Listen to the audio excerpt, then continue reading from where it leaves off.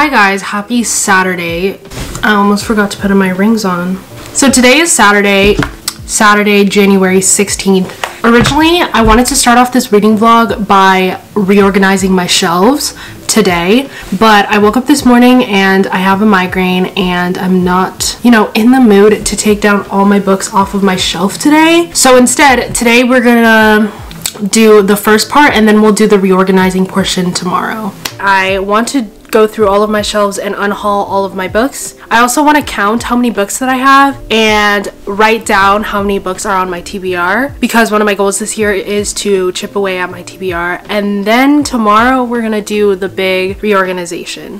These are what my shelves are looking like right now. I have a tour up from last year, so if you guys want to see them in detail, you can check out that tour last year. But basically, really quickly, this entire bookcase right here are all my fantasy books. And then that top shelf right there is contemporary. Here I have poetry, classics, adult fiction, and then at the bottom it's more like historical fiction and some ambiguous books over there. I'm not going to be really changing up kind of the way everything is situated too much, but I do want to switch up some shelves. Overall though, I do like having my shelves organized by genre, and I do have some books like stacked up that I need to find space for.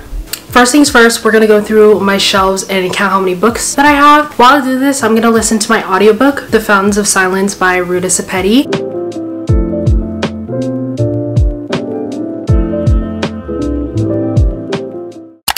I just finished counting. I went ahead and counted basically my total books minus the books that I'm going to be unhauling. I also counted how many books that are unread on my shelves or my TBR. So before I reveal those numbers, comment down below if you can guess how many books you think I have on my shelves and how many books you think are unread on my shelves. Today I only have about 10 books to unhaul. I thought that I would have like a lot more books to unhaul, but surprise, I guess I didn't. This is just a mix of books that I've read that I'm not planning on rereading, books that I was disappointed by, and books that I don't plan on reading, either if there were arcs just that I have on my shelves that I don't feel like I'm going to read, and I don't want to have them on my shelves when they could go to someone else who would love to read them. So first up, One Flew Over the Cuckoo's Nest. This I read in high school and I am never going to reread it again. And then The Outsiders by S.E. Hinton. This is another book that I read back when I was in 8th grade, and I've had this book on my shelf for years. I tend to like to keep all of my school books, even if I know that I'm never gonna read them or if I don't love them, because they hold like a sentimental value. But I'm just learning that like I don't have the space on my shelves to keep all of these books that I don't care about anymore, so getting rid of this one.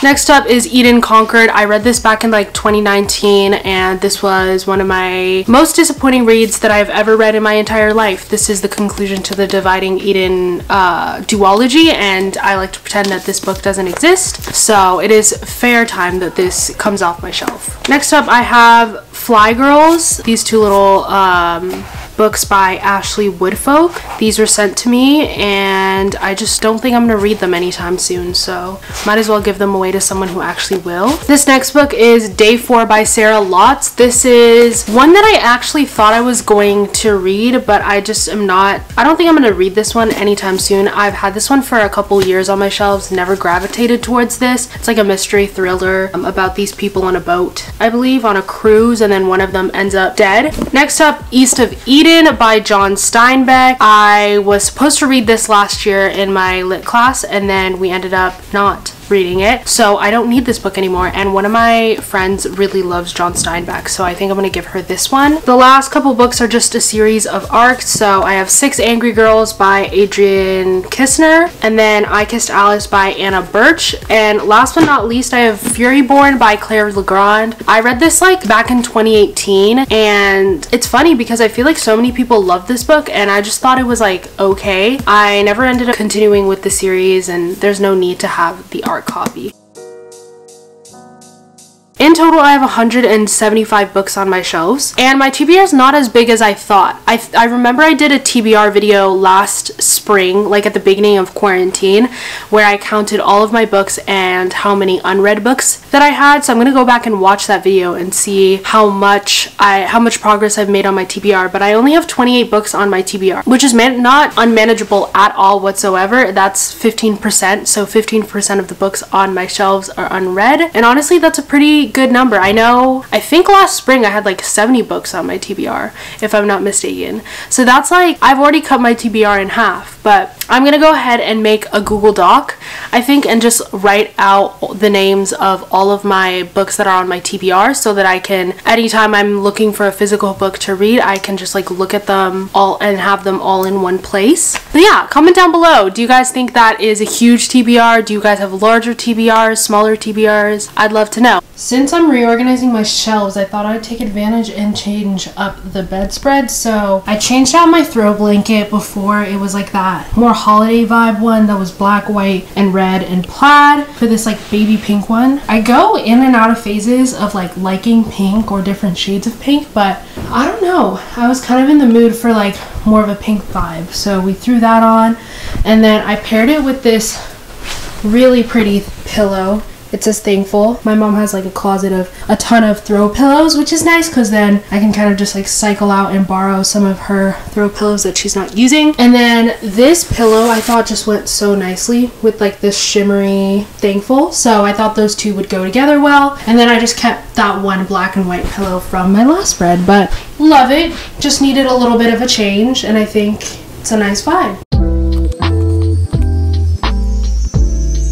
This morning I was going to start organizing my shelves, but my sister and I are actually going to go to the outlets. I forgot completely that it's actually Martin Luther King Jr. weekend, so I want to take advantage and go to the outlets. We're going to go to the San Clemente outlets. We don't usually go to the San Clemente outlets. The reason why I like that outlet is because they have a Converse store, and I have been like eyeing all of these different like really cool Converse on Instagram. The ads just keep flowing with the Converse. It's like the algorithm knows what I want, because it does. So I do want to go to the Converse store and see if they have any pairs that I like, and I might pick one out. They also have H&M, which, I mean, H&M is my favorite store, like on any given day. So I thought it'd be fun. I wanted to try and convince her if we could go later in the evening, like around sunset. That way it would be cooler, and then we could always also walk down to the beach, because it's like right by the beach. It's so pretty, and watch the sunset. And then that way I could also get some reorganizing of my shelves done before I leave. But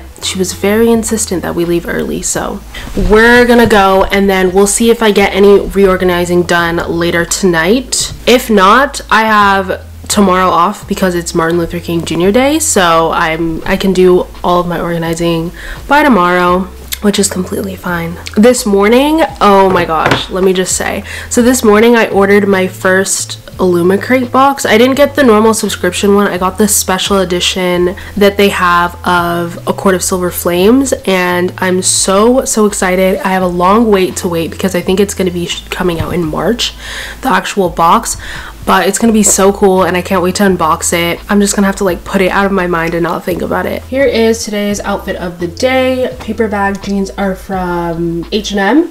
My Led Zeppelin graphic tees from Target, and then my jean jacket over top is from Forever 21.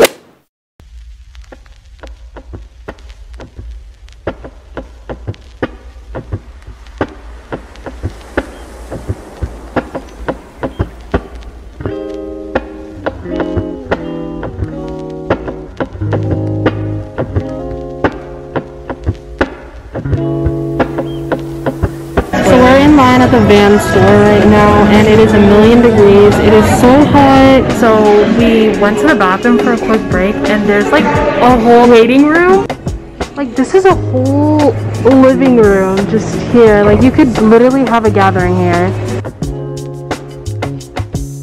Guys, we spent so long in the waiting room that just taking pictures, that all of a sudden we come out of the waiting room, and like this cleaning lady and a bunch of other cleaning people, the restrooms were closed. They had already closed the doors, so they had to let us out. was so embarrassing. We were taking like film pictures and then like on my Instagram story, and then she was on TikTok for a little bit and we were talking about AOT. Like, it just got out of hand.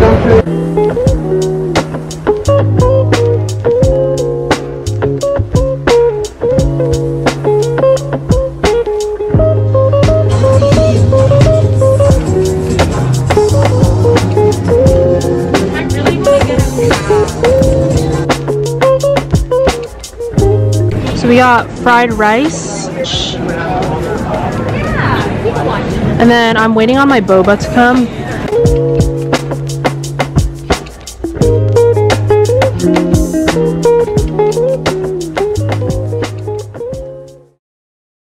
I hated the fried rice, so I'm just gonna give it to my little sister at home. Hopefully she hasn't had lunch. And instead I got Bowlology. It's all mixed up, so it's not cute, but we got the chocolate dream bowl and we're sharing it. But I wanted to show you guys the stuff that we got today because so cute. So H&M, I have been wanting like a blazer for so long, and they had this really nice blazer on sale for $18.99. And it's in an extra large size, so I cannot wait to wear this. I think it's gonna be so cute. Everyone just needs a blazer in their closet. The other thing is what I came here for mainly, and that's I got a pair of Converse. I thought they would be cute, but they're these like green, slime green colored ones. Not slime green. It's like a pastel kind of mint green one, and I haven't had Converse in a while. So it was time to get some cute like colored ones, and they had these on sale. They were $30, I think, because they had an extra 40% off. Rakia also got a pair of Converse.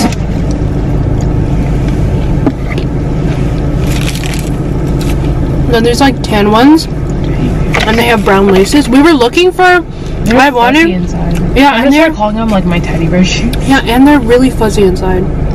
These are gonna be really good when it's cold. But what I originally wanted was brown Converse. I've been seeing those all over Instagram.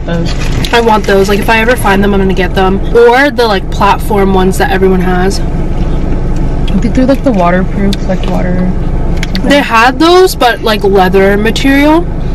But they didn't have the like the normal material. I don't even know what it's called. But yeah, we're gonna go home and we're gonna watch the newest episode of AOT after I catch up on some homework. I'm really excited for this one.